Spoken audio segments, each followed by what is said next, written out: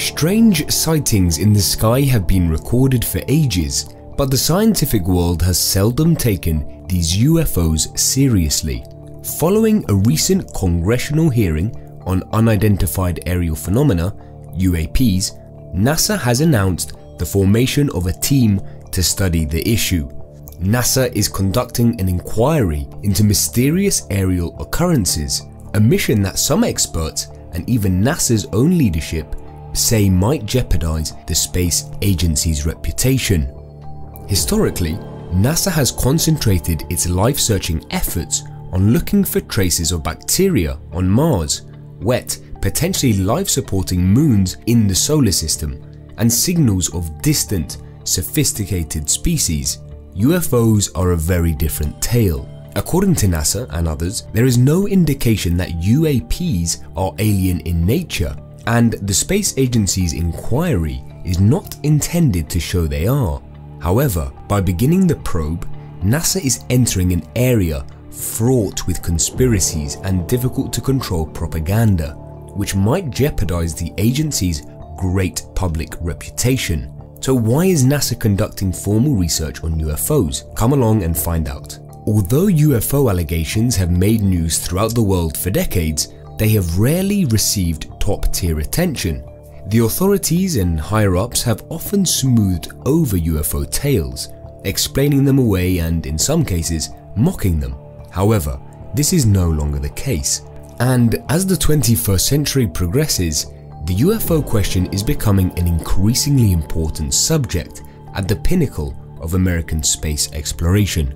UFOs, or UAPs, unidentified aerial phenomena, as they're more formally known nowadays, have been making headlines recently.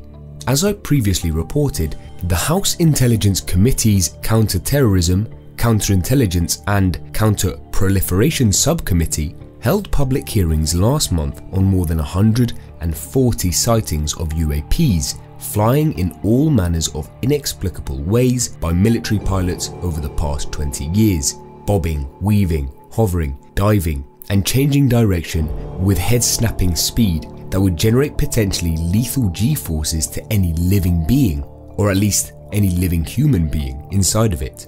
According to a news release, NASA's inquiry will focus on gathering data to learn more about UAPs, which they describe as observations of occurrences in the sky that cannot be classified as aircraft or known natural phenomena. David Spergel, astronomer and president of the Simons Foundation, will lead the team.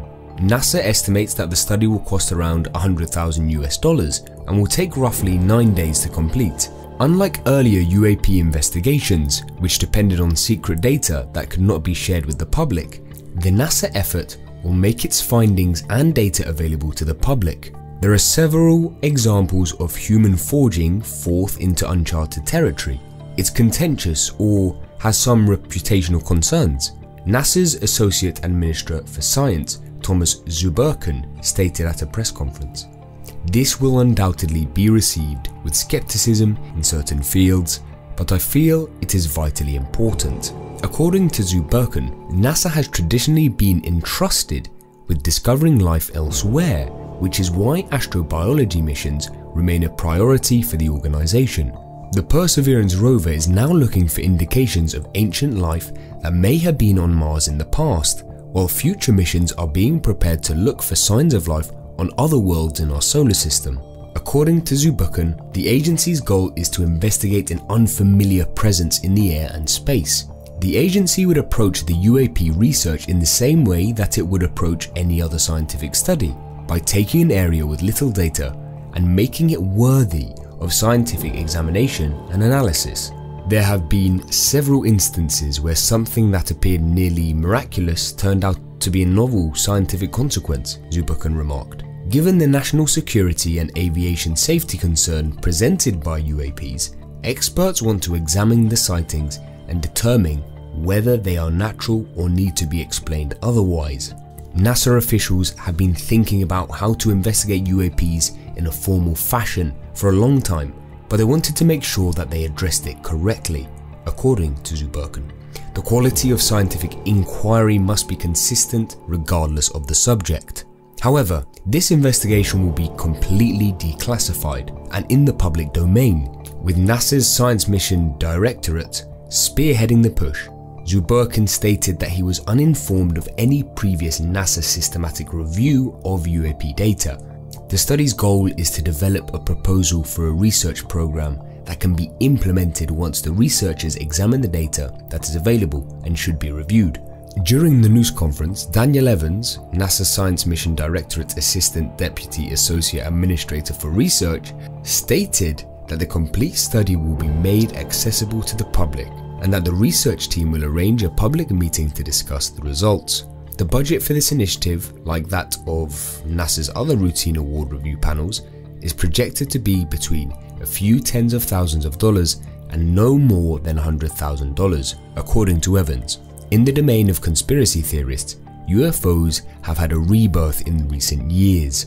The New York Times published video clips in 2017 that appeared to show objects traveling through the skies at high speeds and doing maneuvers that would be impossible for recognized aircraft. The Pentagon eventually confirmed their legitimacy and publicly published the tapes a few years later. The Office of the Director of National Intelligence, ODNI, issued an official report on the subject in 2021, which has since been renamed as UAPs. The paper identified 5 plausible explanations: aerial clutter, natural atmospheric occurrences, US government or industrial technologies, foreign aircraft, and a catch-all label. Based on this research, Congress convened hearings on UAPs earlier this year. The congressional hearing occurred after a comparable Department of Defense study on UAPs was released last year, and both Congress and the Pentagon came to the same conclusion. The objects might be natural occurrences misconstrued by the pilots and their equipment, new technology developed in Russia, China, or other high-tech nations, or, in principle, extraterrestrial in origin. UAPs are inexplicable, stated Congressman and Committee Chairman Andrew Carson in his opening comments during the House hearings. However, they are genuine. The study of aerial phenomena will concentrate on finding existing data, the best means to acquire data in the future, and how that data may be evaluated to better understand UAPs. Science, aeronautics, and data analytics experts will be contacted. Expectations concerning those results should be kept in check, particularly any conclusions about alien origins. However, NASA's involvement is a significant step forward, and the data should give some intriguing insights into this lengthy enigma. NASA stated in its report that there is no indication that UAPs are alien in origin, but of course, absence of evidence is not evidence of absence, and NASA officials admit that anything is conceivable and that they will pursue the results wherever they may go. Even while the public and Congress have grown increasingly interested in UAPs and UFOs, NASA has remained fairly silent on the matter. Last year, the government issued a study that evaluated over 140 UAP cases during the previous 20 years. However, Zurbuchen stated that no topic should be off limits for the space agency or science in general. The team will be asked to approach UAP problems with an open mind and maybe establish a framework for future research to assist in determining what these phenomena are. It's possible that NASA's decision to publish its UAP reports in full transparency will help counter some claims that the US government is concealing evidence of UAPs from the public. However, the initiative may encourage those who believe UAPs are of extraterrestrial origin. Sightings.